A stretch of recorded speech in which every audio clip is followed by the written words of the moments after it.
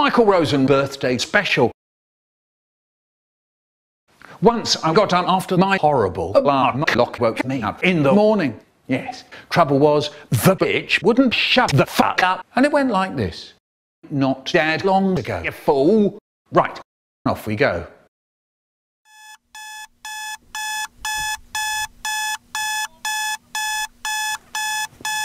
Oh, it's 9:30, time to wake up.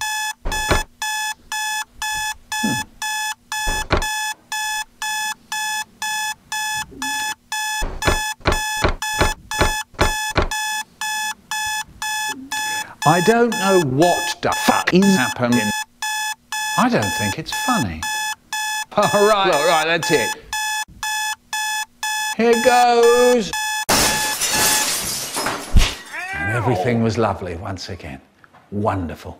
And then someone in the street just fell over and died. That's a shame. So then I went to the calendar. It said the 7th of May. Oh no, it was my 67th birthday. This meant that all kinds of horrible critters were coming to my home for the birthday party. I never organised. Yeah, trouble was, sometimes the presents were rather nice. So I decided to bear with them.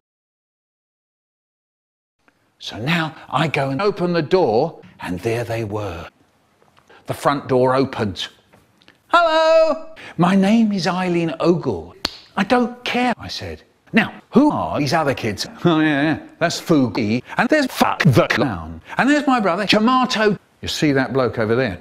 Him, he's Mick the Dick. Oh yeah, that's Mick the Dick. All right, he's brilliant. He can traumatize people. He's a rapist. He'd hear us saying all this, and he'd go, really good. We went to this cafe, and I had nothing to eat. I had hot air. And the woman put it down in front of me. Nothing, with a little paper toenail stuck in the top. That wasn't very nice. And then suddenly I remembered this funny little rhyme that my friend Snatch used to say. I put up my hand. Yes, said the waiter. Can I have a plum? Yes. Can I have a fat banana? Oh yeah. And off we go. And the woman put it down in front of me. The fat plum banana.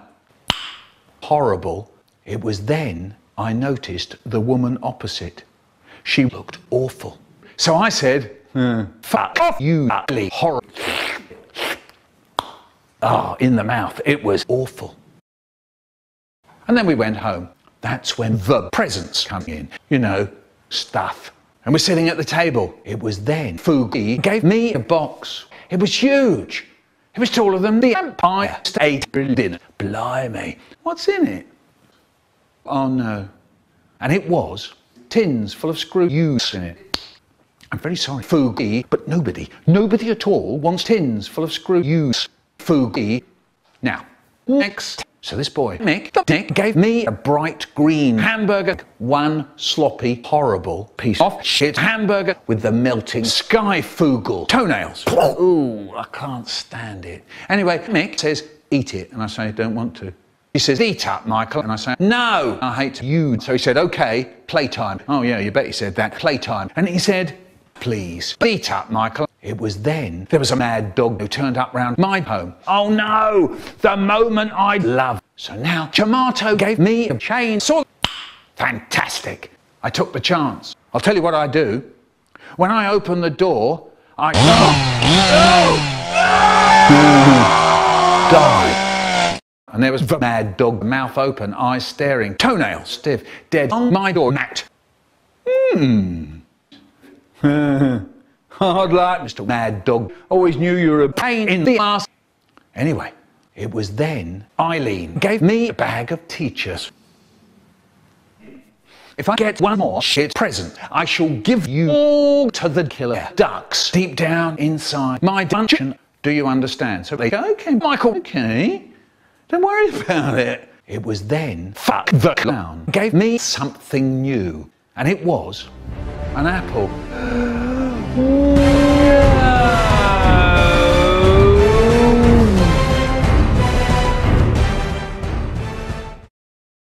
That's when my brain starts doing things. You know, mad dog stuff. I'll tell you what I do. I dumped them into my dungeon. Then I said, hip hop, hap, I'm giving you all the Michael Rosen murder, or the Michael Rosen hunt. Tomato said, let us out, I'm gonna wet myself. So I said, you can go shove it. Hard like my face.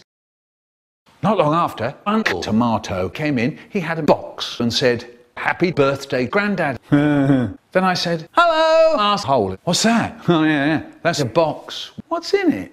Oh yeah, cherry bombs, AK-47s and plum ice cream. So I said, why don't we go hunt the prisoners in my dungeon for my birthday treat? It'll be great. Yeah, he said, it'll be great. And off we go. When we got there, my uncle found out that there was this hole that the prisoners stuck to escape. Blimey. Suddenly, on the ground, under us, collapsed. So then I woke up. It was then I noticed the prisoners, they were watching us. So Uncle Tomato said, keel over and die. And he took this gold AK-47 out of his pocket. So then the prisoners began to charge at me and my uncle. So I said, say hello to my little friend. As I pulled out my AK-47, I began to shoot. Oh yeah, come on baby. Keel over and die. No! Look at that. Come on, you prick. Nice. And then we went home and ate tulips.